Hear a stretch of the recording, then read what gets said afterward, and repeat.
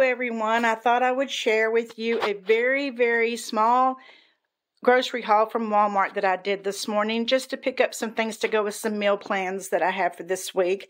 I picked up 3 cans of the Veg-All Homestyle large cut vegetables.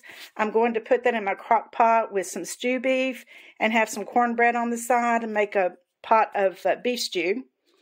I picked up some of these little Easter marshmallow puffs because my husband loves them. As long as he's got Little Debbie's and Diet Cokes, he's fine.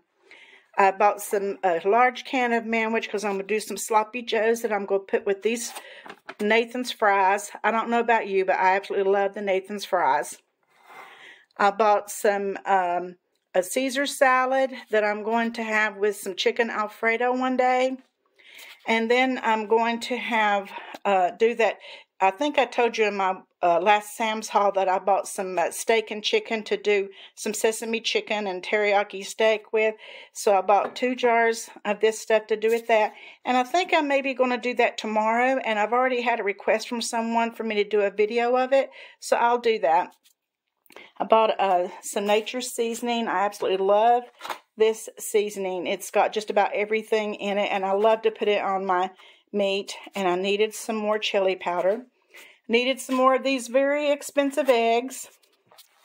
And I bought a box of pork egg rolls to go with my dinner for tomorrow night. We needed some milk, and I was out of all-purpose flour. I bought a big box of rotini that I'm going to do my chicken Alfredo. And I love the Classico creamy Alfredo. So I think I'm going to do that and just fix my chicken and season it real good and fry it and then put it on top of the Alfredo. And then I needed some potatoes. So that was about all we did for this haul. Next week I will be doing another Sam's haul and maybe even an Aldi's haul. So when I do, I will let you see that. And remember, I'm cooking for 6 adults. So this is how we do it and how we get by on eating on a dime. This is my menu for this week. As you can see, I put on here at the beginning of the week what I'm planning on cooking that week. And as you can also see, Sunday is on your own days, and Saturday it's takeout.